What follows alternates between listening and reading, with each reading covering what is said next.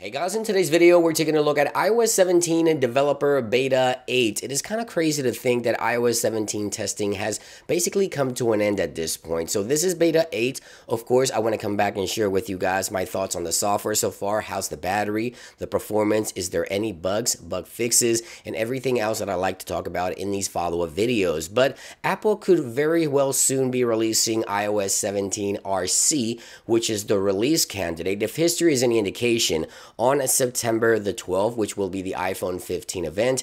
Right after that event, we usually get the RC for the next major update. This year, of course, should be iOS 17 RC. Now, Apple could do two things here. Release two RCs or release another beta, which typically they don't do, and then release the RC during or after the event. So let's just go ahead and dive right into this video. So the first thing I want to talk about is some of the minor changes I've noticed in Beta 8, and I want to start off in the health application. If you go to log in your emotions and mood section here, if we click next here, the actual shape and animations have changed slightly from Beta 7 to Beta 8. Everything else remains the same, but as you can see here, as you move this scrubber, the actual animations change right there in the center. Again, the colors in the UI remains the same, but the shapes have been tweaked. You can see there you start off with a circle and then it goes into a star, sort of flower shapes right there, as you can see right there. So yeah, something minor, but something that I've noticed have been changed within the latest Beta 8. Now, I quickly want to jump over into some of the bugs and bug fixes. Now, in my personal experience right now, I'm encountering two issues. Number one,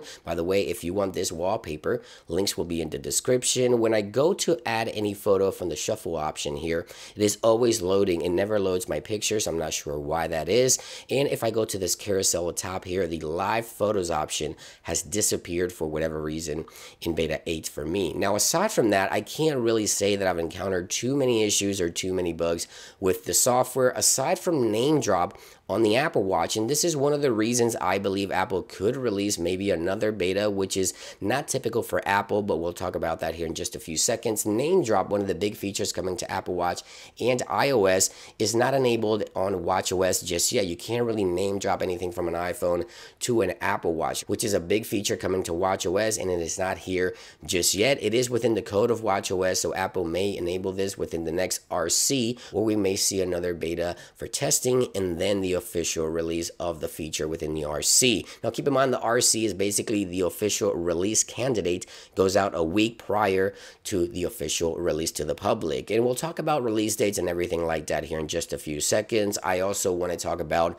some of the bug fixes because Apple has addressed a few things here, and I want to start off with the Wi-Fi issue that I was reporting where the Wi-Fi would randomly disconnect. I haven't encountered that issue in Beta 8, so that's good news, of course. And I also want to talk about the keyboard because the keyboard has become an issue for many iOS users in the iOS 17 beta testing cycle. In Beta 8, I have to say that the keyboard is working as intended. It is not disappearing, and even the input text, which in some cases would disappear as well. You start typing, you can't really see what you were typing. That has been addressed here as well. I haven't encountered that bug or that issue at all. In terms of applications, launching the software, the animations, everything is running buttery smooth. Everything is really good and ready to go, in my opinion, in terms of performance and everything like that. I know you guys like to ask about the performance. I did run a benchmark here. We see Beta 7 versus Beta 8. A slight drop in performance here in single core score and multi-core score, but you won't really notice too much of a difference in terms of performance, although these benchmarks do say that the performance has dropped a little. I wouldn't really focus too much on benchmarks. The performance is really, really good right now. And in terms of battery life, which is something that you guys always ask, yeah, the battery life is getting me through my entire day. I've seen major improvements beta over beta since Beta 5 on up. So at this point, I get through my entire day. So this software basically feels ready to go, except for the feature, the name drop feature for watchOS and iOS, which isn't working just yet, and some of the issues within the lock screen, which I think are personal to my device itself. Now, there's also one thing I would like to mention here. For whatever reason, my battery health has dropped once again. Every single week is like a 1% drops. I'm not sure why that is. Maybe in the future we'll find out if there was any issues with the actual battery inside of iPhone 14, because a lot of users do report this issue.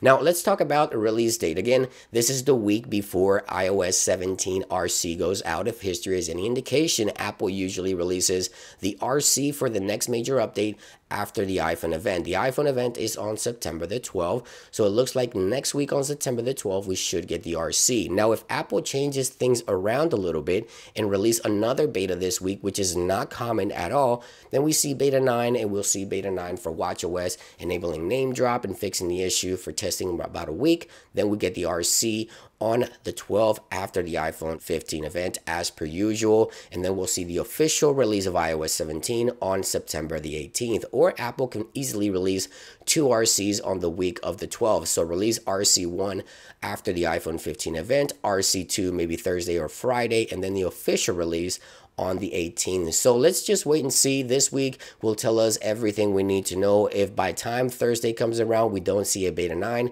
Apple will most likely release RC1 and 2 the following week of the iPhone event, and then we get the official release most likely on a Monday, September the 18th. And there you guys have it. This is everything I wanted to share with you guys. iOS 17, this is it. We're done. This is the final beta. Basically, we're ready to go. Thank you for watching, guys. I hope you guys enjoyed the video, and I'll see you guys on the next one. Peace.